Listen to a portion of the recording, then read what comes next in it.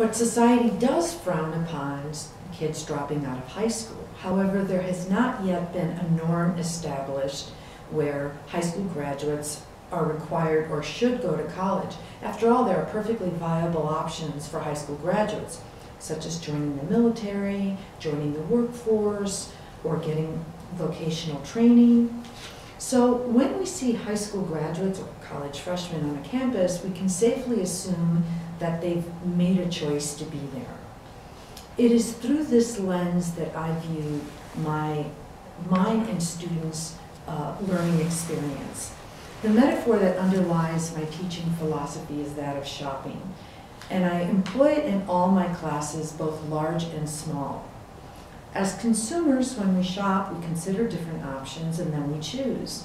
So by the time students get to their university, they've already made one very important decision, and that is to pursue higher education.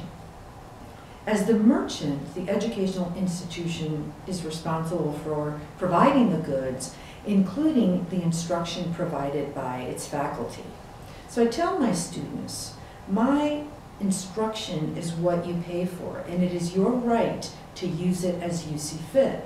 And I tell them, it's sort of like buying a treadmill around New Year's when you swear you're going to lose those last 5 pounds. Do you actually use the treadmill, or does it become a clothes tree after a few weeks? By placing responsibility in students' hands, my aim is to promote students' sense of ownership over their education and the tremendous potential they have for dictating the course of their futures.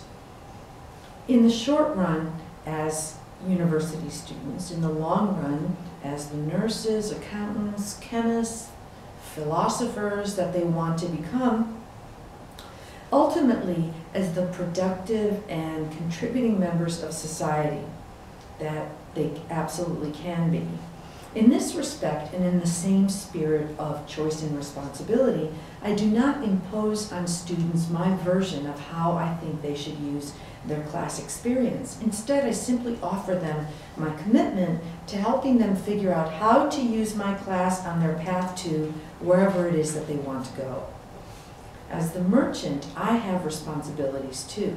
I have to be worth what students paid for. I have to be a good teacher, even a very good teacher, an excellent one. I have to be engaging, accessible, interesting, fair, patient, I could go on.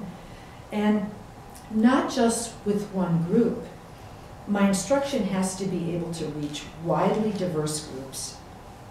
For example, by incorporating diversity topics into my instruction and by being respectful of different students' cultures.